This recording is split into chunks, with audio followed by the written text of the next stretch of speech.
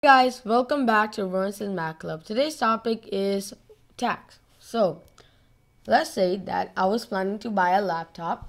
I checked the prices online for one of the stores and the laptop I liked, it was $500. So my dad dropped me off and he gave me $500 so I can get the laptop. Okay, so when I was checking out, the guy asked me to pay $535. Now I was surprised and I asked him, why is that?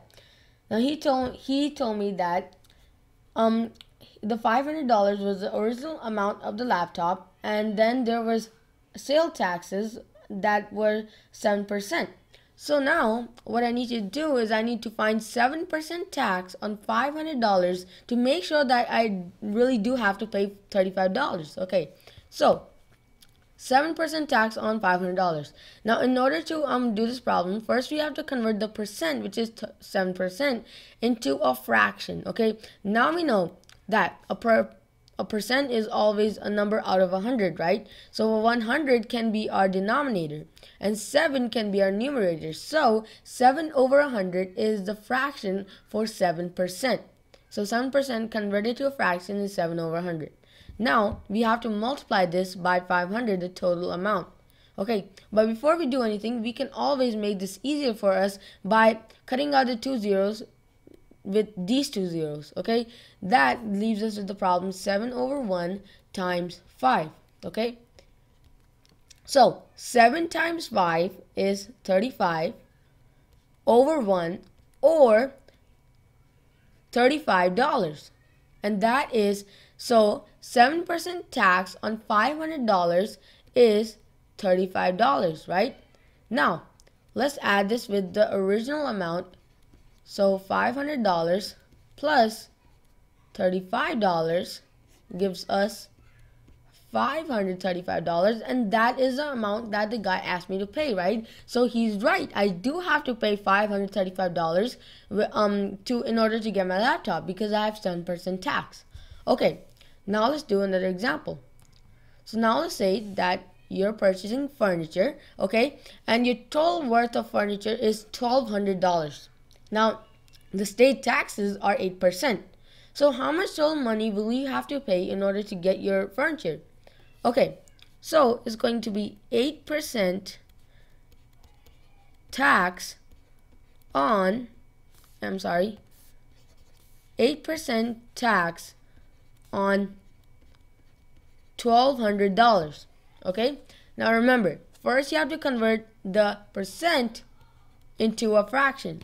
Again, a percent is a number out of 100. So 8% is going to be 8 out of 100. Now we need to multiply this by the total amount, which is $1,200. Okay, so before we do this, we can always cut out these zeros so to make it easier for us to multiply. So now our new problem is 8 over 1 times $12.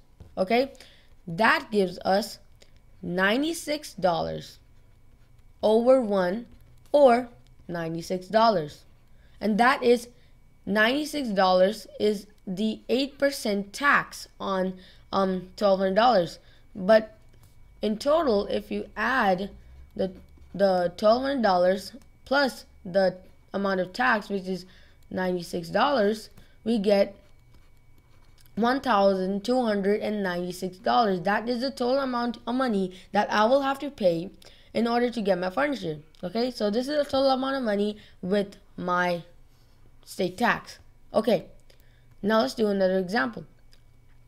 Now, let's say that John, he started a job and his monthly salary is $4,000. Now his state and federal taxes, the ones he has to pay with his salary, are 25%. Now how much money will he have to pay as taxes? So our problem here is 25% tax on